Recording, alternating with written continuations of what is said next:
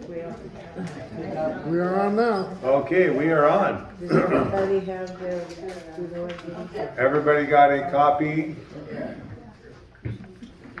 We are the First Southern Baptist Church of Yucca, and we are currently in the book of Hosea on our Wednesday night Bible study. Tonight's title is The Judgment of Israel.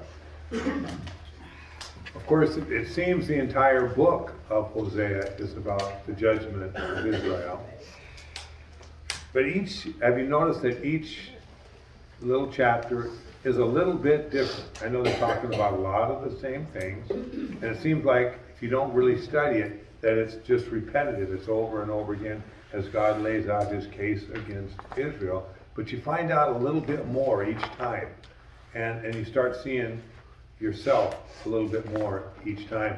Because I'm telling you right now, if this didn't have something to say to us right now, in our day and age, or through the ages, I should say, God would not have put it in his word. Amen. But we can learn from the things that were happening in ancient Israel today, and it's pertinent today.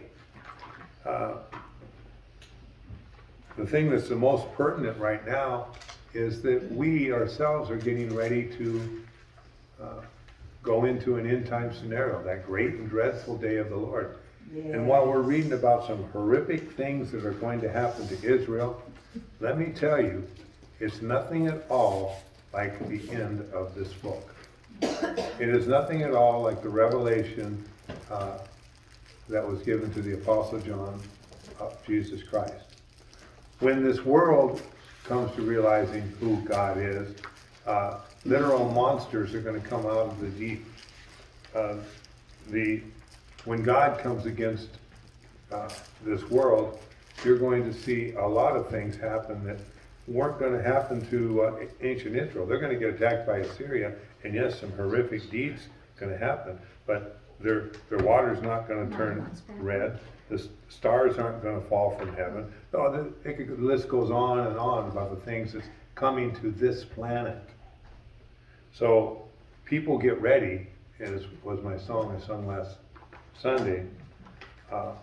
We don't want to be in that particular number. We want to be in the one that gets raptured. So pay attention tonight as we look at God, as God brings judgment against Israel, and see if you can find ourselves. Because only in finding ourselves in the scriptures written thousands of years ago will they become pertinent. Let's read Roman numeral number 1. Look at the heavy. Look at what? What about it? 91-1-17. Oh. Okay, we have a dash in there that should be there. They didn't have time for a proofreading. We didn't even It proofread doesn't it. make any difference because it misses so many. We had a load of lumber that was being delivered. We just barely had time to staple it and get over there to watch them unload the last piece. Oh, our God is a God of love. However, he is also a God of judgment. Much in the same way as a father corrects and chastises a disobedient son, God chastises his creation. Now the question would be, why does a father chastise his son? Because he wants to make a better man out of him, right? I mean, I don't want to say every father's that way, but that's what a good father, and we're putting God in the realm of good fathering. And God's chastising his people for the same reason. He wants to make better people out of them. And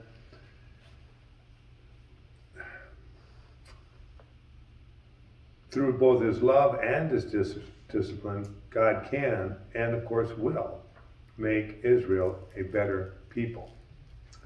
In the end, Israel will rule planet Earth in truth and righteousness.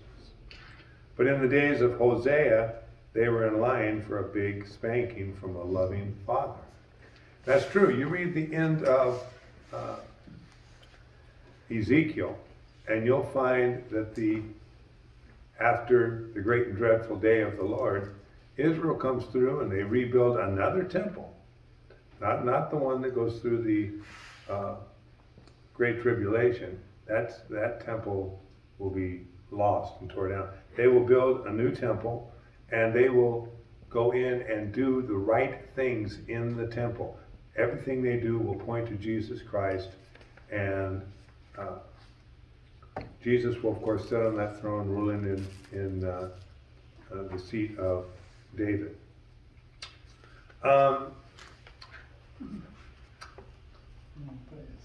Where was I? Tonight's study is in the 9th chapter of Hosea, and it's a list of the punishments that Israel, God's disobedient child, was about to receive. As we would say to our disobedient child, here is your punishment for what you did. But Dad, all I did was steal the car and took a joyriding. Okay, well, for that, son, you're going to not get the car for 3 months, 2 months, whatever that punishment's going to be. And this is what that's tonight's study. It's a list of the judgments that God's going to levy against his people Israel. And he's not just going to take the car away from them, okay? He's going to take their identity away from them. He's going to take their land away from them. He's going to take their babies away from them. Yeah, that sounds kind of harsh. One thing you don't ever want to do is fall into the hands of the true and living God in the wrong way. Okay? When you meet him, you want to meet him on the praise floor. You know? And you don't want to meet him in the disciplinary area in life. As we said, here is your punishment. God is saying to Israel, here's your punishment. And he's saying through the prophet Hosea. Now, here's the thing about tonight's study. Many commentators, and I sort of go along with their idea, but there's no actual proof of this, what I'm going to say, believe that this lesson that we're given tonight, it's called an oracle, was actually given by Hosea on the threshing floor during harvesting season. I don't know where these commentators are getting their proof. I think it's just because it's referring to the threshing floor situation so much during the 9th chapter. But it would have been a great time to have done this, but picture a great joy and celebration, but it was momentarily paused with God's word coming into these people of judgment. The picture is like this. The people are having a standard Jewish celebration on the threshing floor. The threshing floor, so we understand tonight's lesson, was the place where they took the grain, and it was usually up on a hill, and they would toss the grain up into the air. The wind would come along and blow the shaft away, and the grain would fall on the floor. It also, they had a big celebration also when they scrunched up their wine. So these places where they were harvesting different things, they were celebratory times for Israel. And so they're all celebrating. They're in there having a joyous time on the threshing floor. They don't even know their sin, because they're giving credit on God's threshing floor to Baal for all the grain they've got. That's what their hearts are doing, because they've been into pagan worship. And here's God, the God who is really God. He sends Hosea in and says, by the way, people, you're all going to go into judgment. Assyria is going to be here in a very short time, and here's what's going to happen to you. Here's the judgment that the true and living God has pronounced against you. Yeah. Now, if that's not a picture of the world in which we live, here it is, world, you know. I know that guy just kicked a field goal, but here it is, world. Here's what's really happening in the world in which you live. Yeah. There's soon going to be a man rising to power. It's going to be one world nation and domination. And unless you have Christ in your life, you're going to be going through some really hard times. And he's going to, if somebody like that picks up the book of Hosea, he's going to say, wow, it was sure easy back then. Yeah. Compared to what's really coming to a theater near you. So, with that, let us get going and let's see what God had to say through Hosea. Do not rejoice, O Israel, with joy like other people, for you have played the harlot against your God. You have made love for hire on every threshing floor. The threshing floor and the winepress shall not feed them, and the new wine shall fail in her. Verse 1 and 2. A lot there. Don't rejoice. That's what I was just saying. Here comes this ominous looking dude called Hosea. And he's coming in. He's seeing everybody having all this fun and joy. It's harvest time. They're throwing the wheat. Hey, what's up with you guys? Don't you know God has judgment coming your way? Yeah. And let me tell you about what's going to happen. We're going to get to some parts in here. They're going to look at him like he's a weirdo. Like he's got 3 heads? Yeah. It says, for you have played the harlot against your God. You have made love for hire on the threshing floor. I don't even want to go into that verse. I don't know what they're doing, except they're having lots of babies. And God calls them the product of harlotry. So that's not good. And he's talking also about the winepress. And they're saying that that's feeding them. They're giving credit to Baal. Remember we studied this way back when we first started talking about the harlotry of Israel, and Baal was that god that they looked to who gave them their sustenance. Baal was the one who, through his temple prostitutes, would populate the world. And so Baal got credit for babies being born. So keep that in mind when we start talking about what God's going to do with the babies. And the new wine shall fail in her. They're going to continue drinking old wine because the new wine's going to fail. And they shall not dwell in the Lord's land. Again, I want to keep the picture in front of you. He's walking into the threshing floor, the place where they're having this great big party, and he's saying, you're not going to dwell in your land anymore. Okay? But Ephraim shall return to Egypt. Now, we've talked about this several times in the last couple of weeks. God is saying he's going to send Ephraim back to Egypt. But we all know that Israel never went back to Egypt. In fact, it even says in here that they will go into captivity in Assyria. So that is, Egypt is symbolic of the world. Do you remember the study of Joseph? Yep. Where actual God the Father was portrayed as the Pharaoh in the land. And of course, Joseph was a type of Christ. But when they were in Egypt, they were slaves under a hard taskmaster. And God's going to send them back into Egypt for the next 2,700 years, and even to this day, the Jews have been under a harsh taskmaster. That taskmaster is the world. Okay? And you shall eat unclean things in Assyria. See, there he's telling them where they're really going to go. They're going to eat unclean things. They shall not offer the wine offerings to the Lord, nor shall their sacrifices be pleasing to him. They're going to want to continue to do the things that Jews know how to do. They're going to continue to bake bread and offer that bread to the Lord. They're going to continue on occasion maybe to sacrifice an animal so that the sins will go into that animal. But God's not going to take their sacrifices. It says, they shall not offer the wine offerings to the Lord, nor shall their sacrifices be pleasing to him. It shall be like bread, the bread of mourners to them. Mourners were the only people allowed to touch dead bodies. And when somebody had to touch a dead body, yet it was absolutely forbidden in Israel to touch a dead body.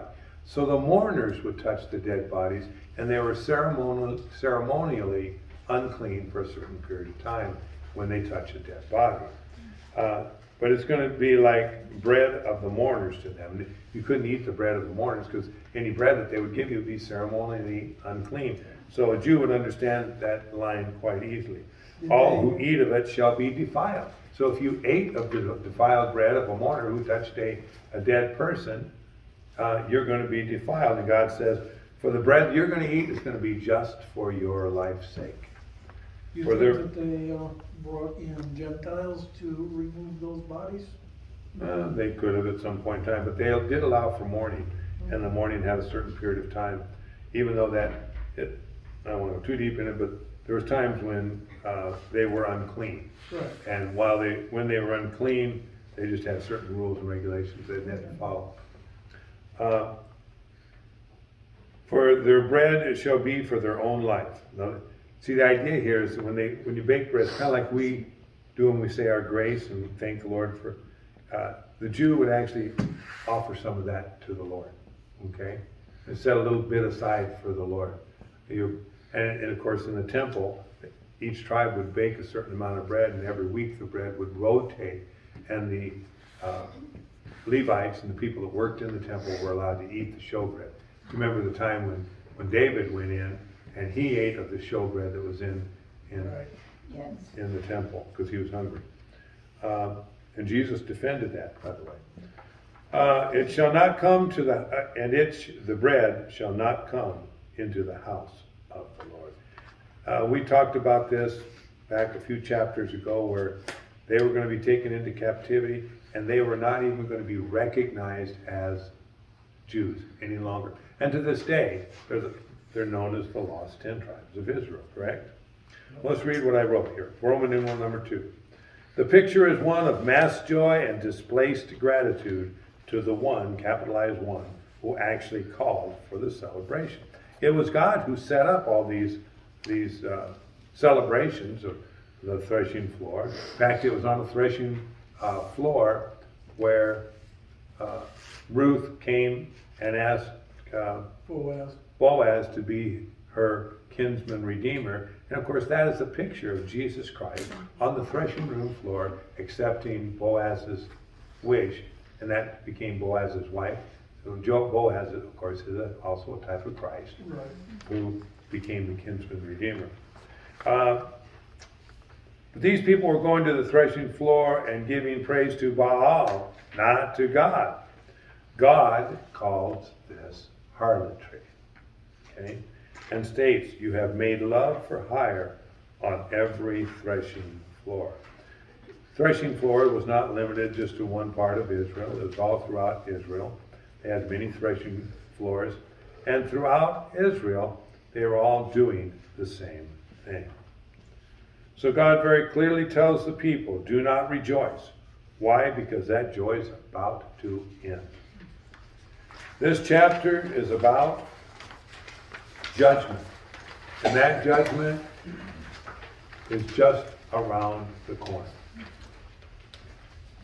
The threshing floor and the winepress shall not feed them, and the new wine shall fail her. Soon and very soon, the crops are going to fail. Israel will be expelled from the land and be symbolically sent back to Egypt. It's important that you realize they're not going back to Egypt. Not saying that there's not Jews today in Egypt. There are. But this wasn't the time when they went back. They will no longer be treated as God's people. In fact, they will lose their identity as God's people. And even to this day, they will be known only as the lost 10 tribes of Israel. The bread that they bake will no longer be offered to God. It will be only for their own life. And the sacrifices that they offer will not be accepted by God. The sacrifices will not come to the house of the Lord. The end of the good life in the land of milk and honey are coming to an end. Now think about that relevance in the world today.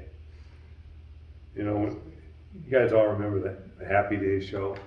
We can look back in our life and say, yeah, things were a lot simpler back then. Didn't they seem simple back then? Yeah, Of course, that's because a lot of us, we weren't having to take care of families or anything like that back then, but the happy days are coming to an end right here in the good old USA. They weren't And- necessarily happy days for our parents and grandparents.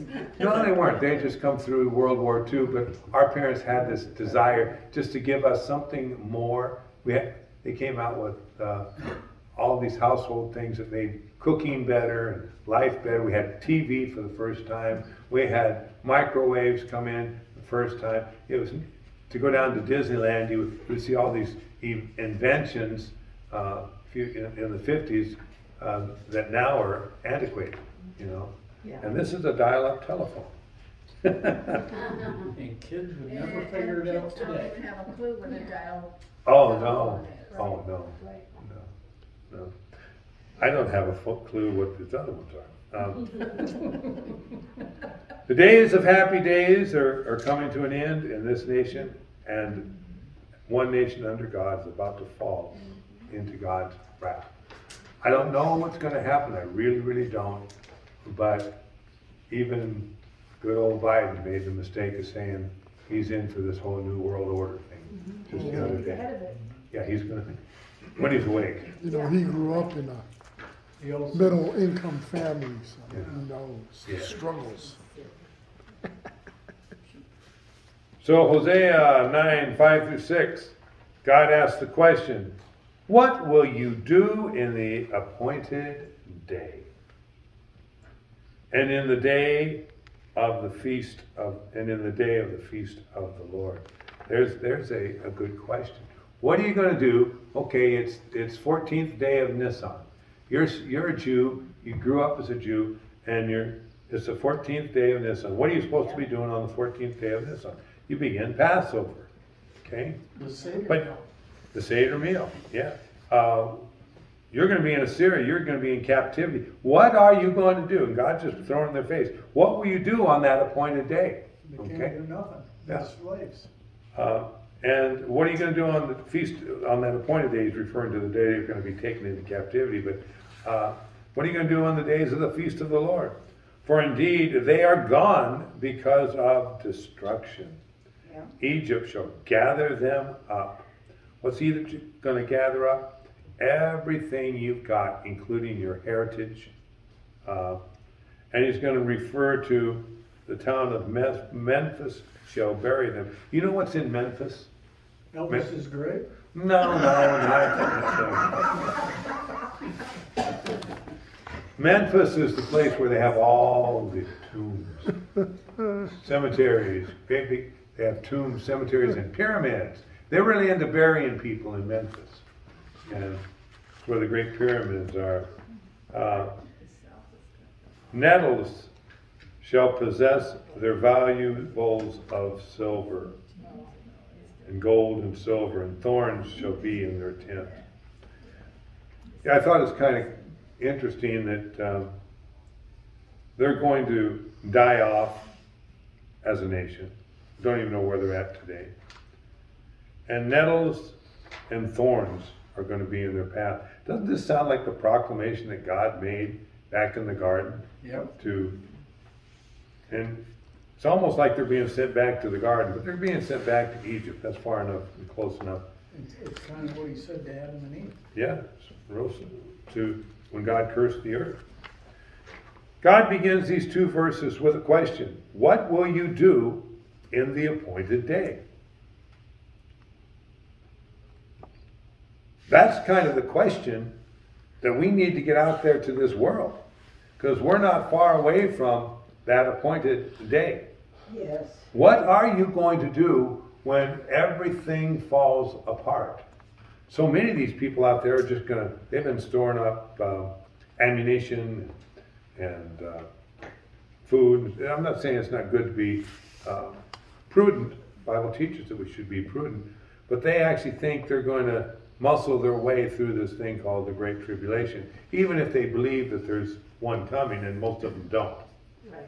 Most of the people out there today, even the people that we align with politically, okay, are putting their hope in the new election. The one that's only months away, and then the one that's a couple years away. That's where our hope is, okay?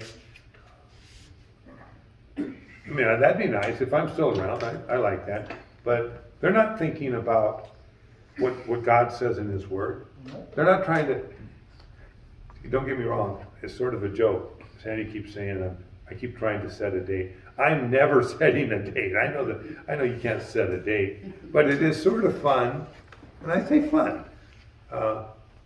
going through Scripture and digging out Scriptures and seeing what Scripture has to say about this or that, and all pinpointing where we're going to stand in the rapture. My whole series on Sunday is about that, and that's what we've been studying. You know, the Matthew 24 thing. But we at least are aware that it's coming. And we need to keep in mind what Peter said. And Peter said, knowing these things, what manner of person ought we to be? And that should keep us on our repentance knees constantly. That doesn't mean you have to crawl around on your knees. It means you need just to be aware when you're not acting godly. We need to be aware when we're doing something that God wouldn't approve of, because He said He'll never leave us or forsake us. And every sin that we commit, we take Jesus with us. He's living right here. His Spirit is in us. This is the temple of the Holy Spirit. And as such, the Church of Philadelphia, that's the one I want to be in. I don't know if they'll hire me as a pastor, but that's the church I want to join. I want to make sure I'm in the Church of Philadelphia, because all the other 6 churches get passed up. Why? Because they're really not a church at all. They're a heretic church. Yeah. Every one of us want to think, oh, we're in the right church. You know how you get in the right church? Act the right way. That's right.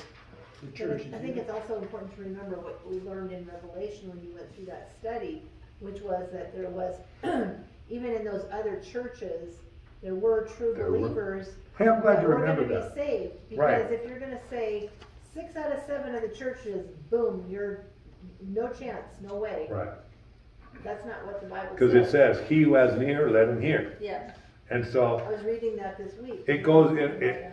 I'm glad you remember that, because that is so important, that you can be sitting in a bad church. Yep. And you can be sitting in a church that you totally would disagree with our theology. But guess what? You're in tune with Jesus Christ. You talk to Him every day. You've got that relationship going, okay? And you begin to see right or wrong. I don't mean right or wrong theologically, and you come and start agreeing with Pastor Wayne or whatever. You know, I'm talking about you begin to see what God wants you to see and act like God wants you to act. Church isn't a building. Church isn't a building. Church is here. Or a denomination. And when God's talking like this, all those people that are doing things the way God would have them to do, those saved people might be sitting in an unsaved church. Let's put it that way. Yeah. Glad you brought that up. I would be quite arrogant if I said, oh yeah, everybody that goes to my church, we're going up in the rapture. I would be so blessed if that was the case, but I can't make that dogmatic statement. No. I don't know where everybody's heart is. I got a big sign up there that says I'm not even supposed to question where their heart is. Okay? That's when Joe used to say it didn't matter what flavor you were, there's only 2 choices, up or down. That's right. That's right. Okay, where was I? Oh, the point of day. For indeed they are going because of destruction you gather. Okay, God begins these 2 verses with question. What will you do on the appointed day? Everything that they were rejoicing over will be gone. Look at our society today. There's more joy and excitement over a football game than there is in a Sunday service. I don't care if you like sports or don't like sports. I don't care if it's racing, boxing, football, basketball, or what it is. And there's nothing wrong with enjoying a game of some sort, okay? But when that's taken precedence over your relationship with Christ, You know the main reason people don't come to church on Sunday? They don't have time. Don't have time. They Yeah. don't wanna change. Well, why don't they have time? Okay? My day off and I just want to stand My there and day relax. Yeah, give me a break. People will become lovers of themselves, not lovers of God. Yeah. What the Bible says. You know, in the day of Jesus, and right up until really the 1900s, you know, when you went to work for a man, you worked 6 days a week, had Sunday off, and were expected to be in church. Yes. And when you worked from sun up to sundown. It wasn't any of this 8-hour stuff. And they still took their Sundays, or with the Jews, they took Saturdays, and that was a day that they would not work. Think about this. We always want to put all these rules and regulations. The Sabbath from God, hey, I got a good idea, you guys. Why don't you take one day a week off? Right. And just bask in me and refresh in me and get ready to go and hit that job all charged up, because God is a charging station. And That's why you guys are working Monday and Tuesday. I had a boss that once said, if you could do what God did in 6 days, then you could have the 7th day off. yeah, I don't know if it lasts long in that job. There's nothing inherently wrong or bad about sports, but when sports replace the one who gave us the freedom and spare time to participate, then there is, in fact, a problem. Also, whenever an athlete momentarily gives credit to God, he's seen as a weirdo in the eyes of the joyous fans. Remember Tim Tebow? You know, he would stop and give credit to every pass he threw, that came out right or whatever. At the end of the game, if he had a good game, he would be up there in front of people and he'd be saying, Jesus this and Jesus that. Society pinned him as a weirdo, you know.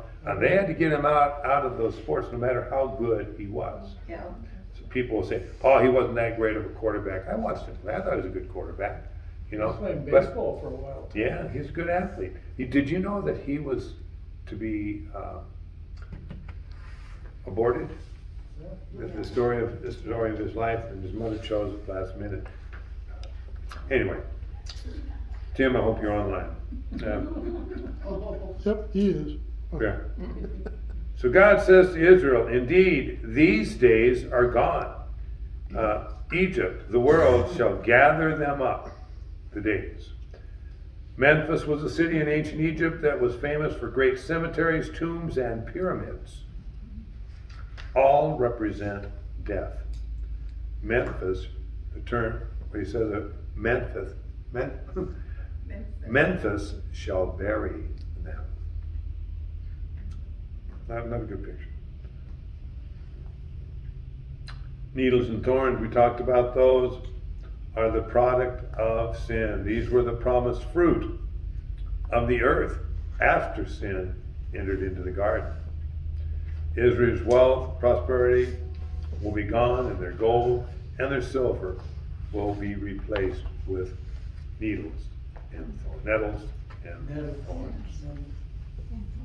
Which are nasty when it's wet and you get stuck. Verses 7 through 9. The days of punishment have come. The days of recompense have come. Israel knows the prophet is a fool. The spiritual man is insane. That's kind of like what I was talking about earlier. I can remember in my personal life, and I've shared this before, watching people down in the parking lots of Fred Meyer's up in Grants Pass, Oregon. People going and putting little stickers on the cars, and I'm going, they better not put one of those on my car. I don't want one of those little stupid stickers. Look at those idiots out there. Jesus freaks. I call them Jesus. That's right. And I remember when I came to the Lord, and this guy that led me to the Lord stubbed his toe I was in prison, on a metal bed post, and it started bleeding and everything, and this guy jumped around going, praise the Lord, praise the Lord, praise the Lord. And I thought, wow, I just accepted this guy. Sure hope I don't become a guy like him. You think these people are fools, okay? And I can remember thinking that. And maybe some of you can too, you know, before. Greg Lauren was like that. Yeah, Greg Lauren was like that. But the spiritual man is insane. Of course, that's back on when they thought that David himself had to play insane. Remember that Right. story? Yep. The spiritual man is insane, and this Israel knows that the prophet, the one standing in front of us, says Hosea, and that's him, is a fool. So he's bouncing off what he's seeing these people thinking about as they're rejoicing. They're going, "What are you talking about? You know, what do you mean? We got all this food. And Yeah, look, Baal has blessed us so much. What are you talking about, Yahweh? Well, we do his feast. We have fun at the feast, but man, you're way off base. We're going to give credit and glory to Baal because he hands us all the naked women, and we get to go do anything we want to do. Sounds like this guy. That's a good God, right? Yeah. No, says the Lord. The watchman of Ephraim is with my God. He's calling himself, because of the great, I left the line out, spiritual man is insane because of the greatness of your inequity and great enmity. Where have we heard that word enmity before? There's enmity between the people now and God. That's what God said to the serpent. He said, I will put enmity between your seed and her seed. And that was the first prophecy of the coming of Christ. Jesus was the seed of the woman, of course. The watchman of Ephraim is with my God. He's talking about himself. But the prophet is a fowler's snare in all his ways. Enmity in the house of his God. They are deeply corrupted. Okay? As in the days of Gibeah. Okay? Anybody know that story? We're going to go into it just a minute. He will remember their inequity. He will punish their sins. So here's the prophet standing in front of them. He's saying to them, you're all a bunch of corrupt people. You're more corrupt than even the days of Gibeah. And in those days, and you can read about it here we go. It's in Judges. Yeah. Judges 19:30. 19 and 20. But it's a horrible, horrible story. I went back and reread it, and I've read it before, and it's a horrible story about Benjamin comes into a house.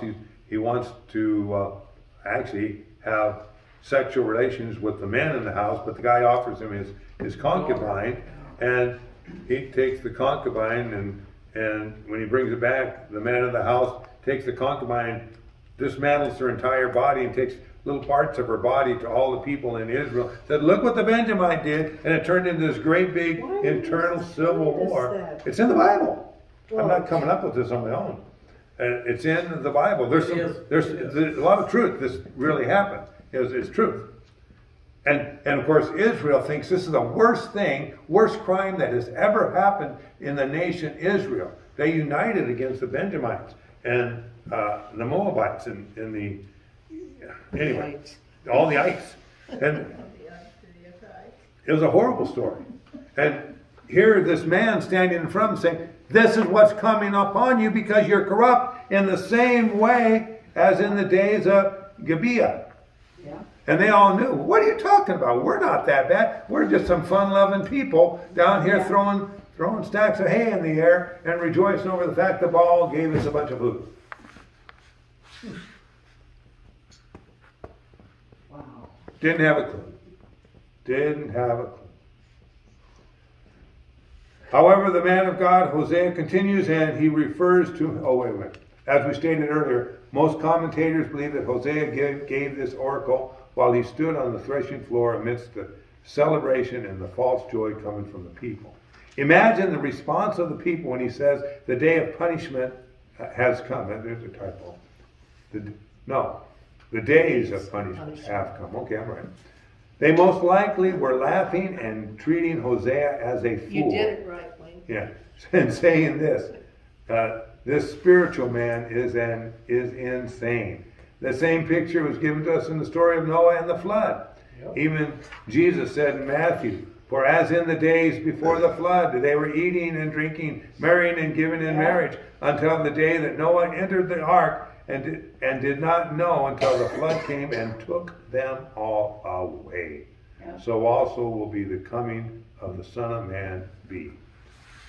By the way, this is a little bit of a rabbit trail, but when you're reading further on in Matthew 24 and you see one will be taken and one will be left, and he's referring to this scripture right here, what happened to the people that stayed?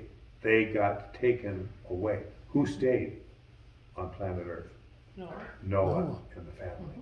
So people take that wrong. They think that's a picture of the rapture, and it's not. However, the man of God, Hosea, continues, and he refers to himself as a watchman and one who catches their sins as a fowler's snare. This is a picture, of course, of one who catches birds in a trap or a snare. His job as a prophet is to inform God's people that they are deeply corrupted. And he points to a time in Israel's history of a horrible rape and murder of a young woman by the men of Gibeah, an event that even started a civil war. Israel saw this event as one of the worst crimes that had ever been committed in the history of Israel, Judges 19:30. This story could lead us into an entire study in the book of Judges. You start reading this stuff and you just almost can't put it down. And I encourage everyone to read chapters 19 and 20 of this book. Refresh yourself on that horrible story. I know you're going, why am I talking about this? Because sometimes the Word of God's not all that clean. It's telling the truth, and there's been a lot of evil perpetrated on planet Earth. And God wants these people here, at least, to understand that what they're doing is as bad in the eyes of their Creator as were the Benjamites who came to the door of the servant of God.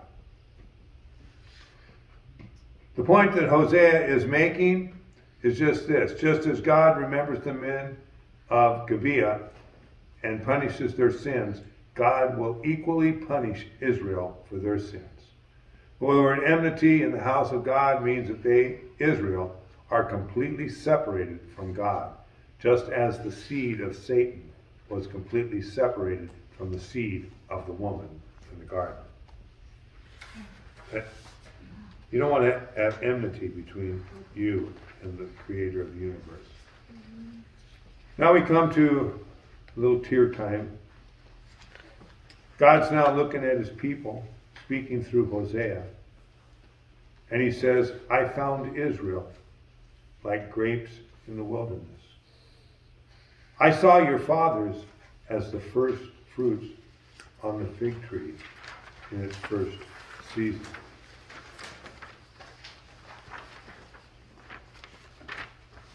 But they went to Baal Peor and separated themselves to that shame. They became an abomination like the thing they loved. Yeah. Start this over again. I found Israel like grapes in the wilderness. Grapes don't grow in the wilderness. But when they accidentally do, and you've been wandering around this desolate land for a while, and you see grapes growing in the desert, that's kind of a cool thing. You know, you're wandering around in the desert and you find grapes growing on the vine. Yeah. I saw your fathers as the first fruits on the fig tree in its first season. I'm not a horticultural type of guy, but something tells me that what God's saying here is the first fruits off the tree in its first season are really good. In fact, they're a delicacy. And this is what God saw in Israel as they were a growing nation. He looked at them. He looking past their sins. He went down to Egypt. He loved them with an outstretched arm. He called them his first son. He called them his wife, Israel. That's what this whole story between Hosea and her wife is about. He loved Israel, but here's the line, but they went to Baal Peor.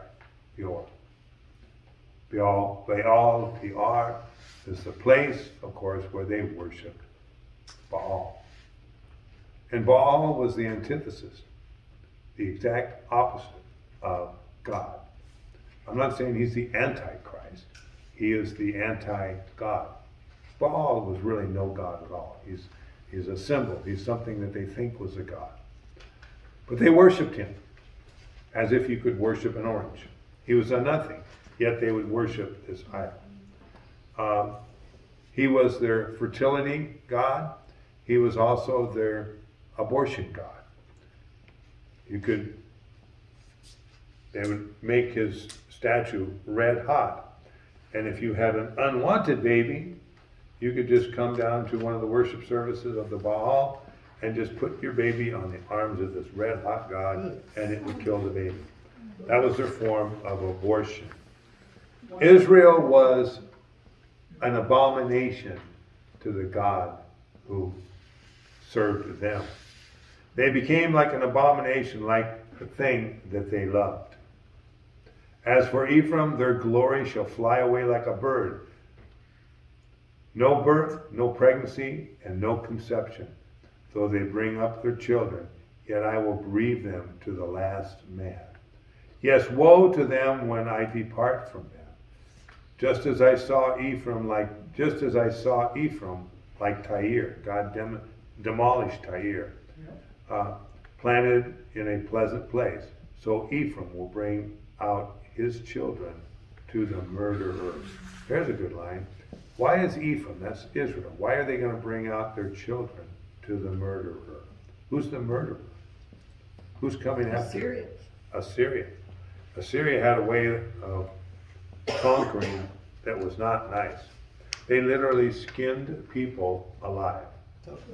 These are the people that God's going to bring against his people. They literally skinned people alive. When they went into a situation where they took captives, they killed all the children. No soldier's going to take care of a bunch of kids whining and crying and babying them. So they killed all the babies. They only keep the ones alive that can work and serve their purpose. Yeah. They're the conquerors. And the horrors of the Assyrians has probably never been matched.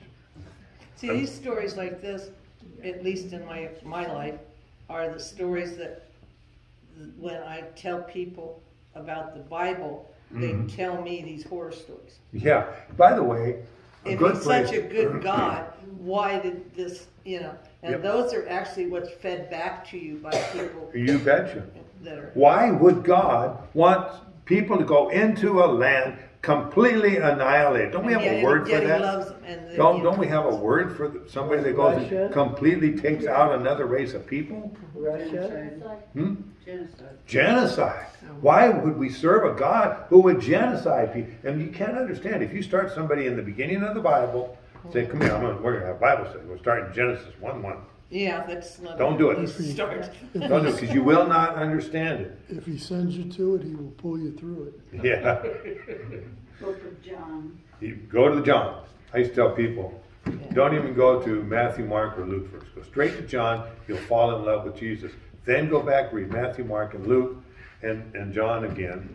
And do that several times through. And then go on to the book of Acts, and you'll see how the church grew. And then it's time to go back and understand from where the church came. The church came from that.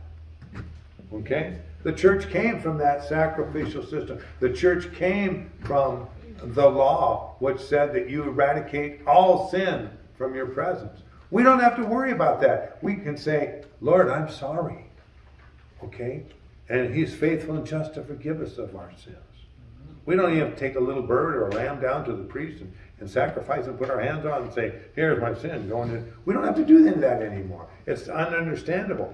You couldn't even explain why you have to sacrifice a lamb. I only got 10 minutes here. I can. Take your time. Yes, woe to them when I depart from them, just as I Ephraim like tiger planted in the present. So Ephraim will bring out his children to the murder. I can almost see a tear in the eye of Hosea as he reports God's love and despair for Israel.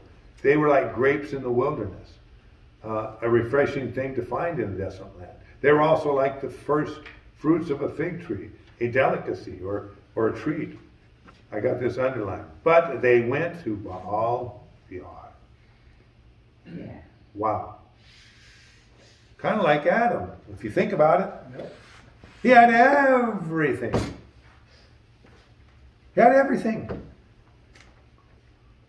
But he decided to do things the way he wanted them done. Typical man. And this is another whole story. By the way, the story of Baal Peor is found in Numbers 25. It's the story of God's people under the leadership of Moses, who joined themselves in pagan worship with the people of Moab. This incident led to the death of 24,000 Israelites who went over to Baal Peor and became idol worshippers. God is saying that through Hosea, that just as those offenders were an abomination to him, also the people of Ephraim are an abomination. As punishment or judgment, their glory will fly away like a bird. Let me go back to Baal Peor. Then these people were all dying because God had put a plague, caused a plague to fall on the entire nation of Israel. 24,000 people had died. And mostly because the priests weren't doing anything about it. The leadership were not doing anything about it. Then Phineas, do you remember him? Phineas, this young Midianite lady, or a young Jewish man, comes to the door of the temple of meeting where Moses sat in there and his priests are sitting in there with him. And he brings with him this Midianite woman, who of course was from Baal Peor, to say, hey, look, Moses, isn't she beautiful? Why can't we just have relations with these women? Up jumps Phineas with a spear, and he runs both of them through with the javelin, right through, and kills them both. Yeah, these are not the stories you tell a new beginner. Okay? And, to us, we're looking at this story and we're going, well, what's the deal? But after that, God released the plague because Phineas was faithful to God. Yep. You had to get rid of the sin. Yes. And Baal Peor was nothing but sin. God says, I looked at them like they were the first fruits of a beautiful fig tree, but they went to Baal Peor. It wasn't just Phineas that ran that lady and man through. That was God. Yep. It wasn't some Noah that caused 2 million people to drown in the flood. It was God. It wasn't. Well, anyway, it could go on. I only got a few minutes. Where was it? First thing we'll bring out is Jacob's children. First thing we'll bring out Jacob's children to the murderer. The murderer will be the Assyrian army, and they will kill all the newborn babies. This was one of the unthinkable horrors of the Assyrians. They killed all the children of the people they conquered. Remember, these children were, by the way, the byproduct of harlotry, and they also fell under God's punishment. We have to remember where God takes children. Huh? Yeah. And so they went home. Yeah. God's in charge of life and death. We want to stop with our responsibility on this side of eternity, but we know that God is responsible. We don't know at what point they are, but he's surely not going to let them grow up in a pagan household. No. He's sending these people away. They were protected. Now Hosea, Hosea just had to say what was going to happen. The murderers are going to come out and kill all the babies. Hosea has, by the way, some children of his own that were by harlotry. Remember that? Mm-hmm. He had 3 through just by By Gomer, yeah. You had Jezreel, Lo Rumaha, and Lo Ami. Yeah. Those three. So he prays, give them, O Lord, what will you give? Give them a miscarrying womb and dry breast. He's basically praying, don't give them children. He couldn't bear, he's there, he's a father of these same people. All their wickedness is in Gilgal, for there I hated them, says the Lord, because of the evil of their deeds. I will drive them from my house. Now he says, I will love them no more. All their princes are rebellious. Ephraim is stricken, their root is dried up, they shall bear no fruit. God is not meaning what he said. I'm sorry. Yes, were they to bear children, I would kill the little darlings of their womb. Not something you want to read to the new believer. You have to understand what the repercussion of sin is. And when they would slay the sacrificial animal at Passover, I shared this with you before. The kids would go out on the 10th day of Nisan and they would pick the cutest little lamb, at least 1 year old, from the herd, and they would keep it in the house. The children would name it and all kinds of things and have fun with it. And then on the day of Passover, the father would put all the children around, would grab the lamb and slit the throat of the lamb in front of the children and say, see children, this is what sin causes. You see children, this is what sin causes. And only an adult Christian can understand what we're talking Must be about. why here. in Sunday school they only give you New Testaments. It is. It's really. Hey, I get calls from Janice all the time. Janice couldn't have her kids doing any of this stuff. You know, they wouldn't understand. She is working on. She called me. She's doing the thing about sacrifices. Why Jesus had to die. And it's a hard one to explain to a child. Yeah. You know, why did Jesus have? I don't understand. Most baby Christians don't understand. Okay, I gave my life to Christ, but run that by me again. Why did he have to die on the sin on the cross? So Didn't make sense at first. So, yeah, me. This verse begins with a plea from Hosea to God. Hosea asked God to give the women a miscarrying womb and dry breast. Hosea's previous words must have been hard for him to speak, telling the people that the children would be killed by the attacking Assyrians. So he now begs God not to even allow those children to be born. The question is, what would cause a loving God, here's the question, to do such a thing? Answer, these are the children of harlotry, as we have already stated, and their sin was committed in Gilgal, where they were harlots, basically. Basically, God's saying the nation had it coming.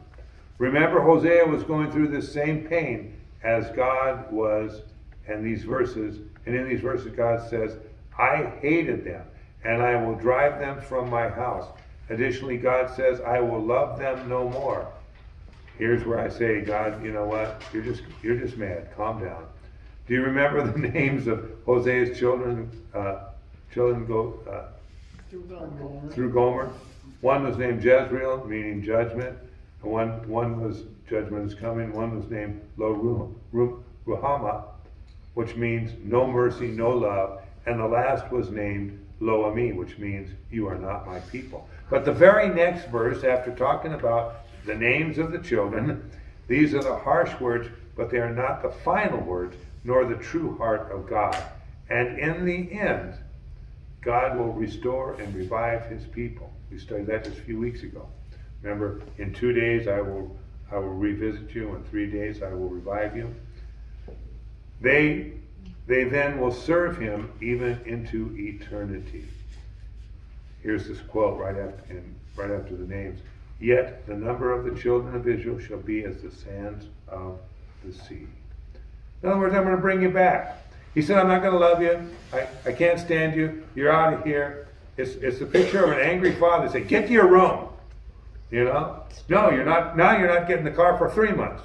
Okay? Stay there for 4 years. Yeah, stay there for 4 years. Stay there for 2,700 years. I'll see you in the end times. And that's exactly what God said in the prophecy of the 2-day and 3-day. We studied that for 2 weeks. In conclusion, let's read. My God will cast them away because they did not obey him.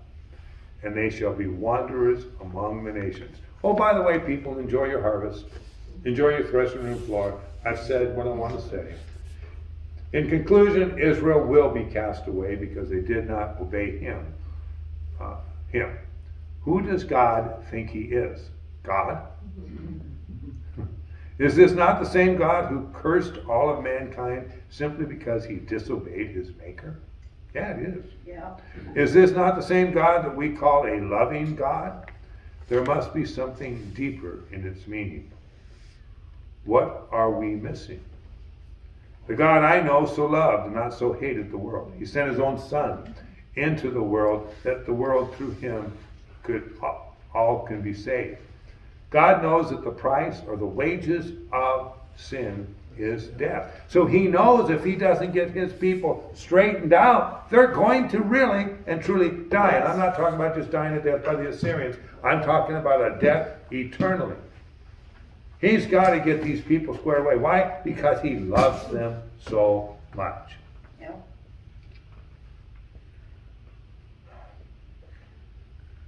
God knows the price. The wages of sin is death, and he has made the path clear for all of us to follow.